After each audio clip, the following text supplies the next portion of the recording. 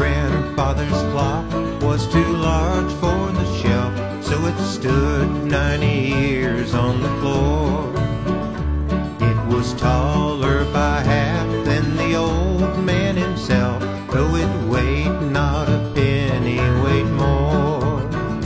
It was bought on the morn of the day that he was born, and was always his treasure and pride. But it stopped short, never to go again, when the old man died. 90 years without slumbering, his life seconds numbering. It stopped short, never to go again, when the old man died.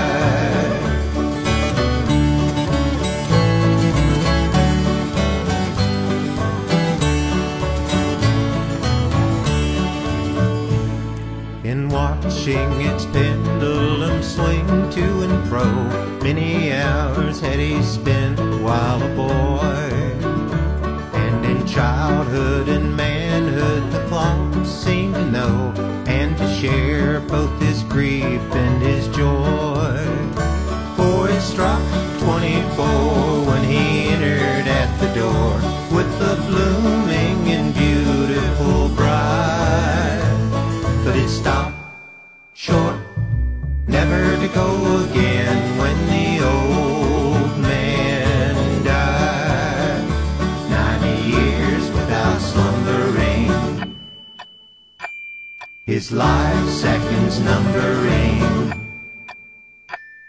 It stopped short, never to go again, when the old man died.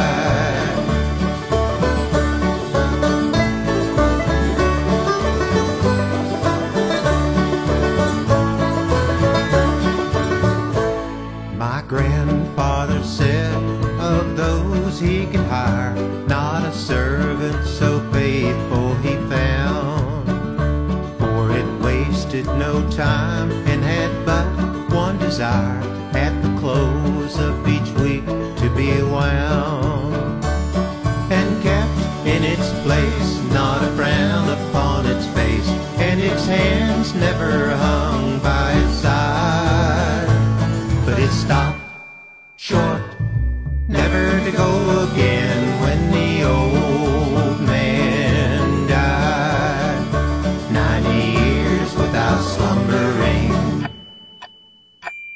his life seconds numbering. It stopped short, never to go again, when the old man died. It rang an alarm in the dead of the night, an alarm that for years had been dumb.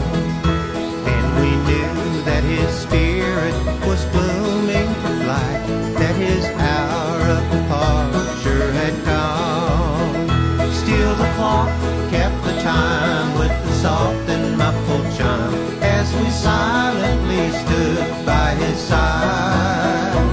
But it stopped short, never to go again, when the old man died. 90 years without slumbering,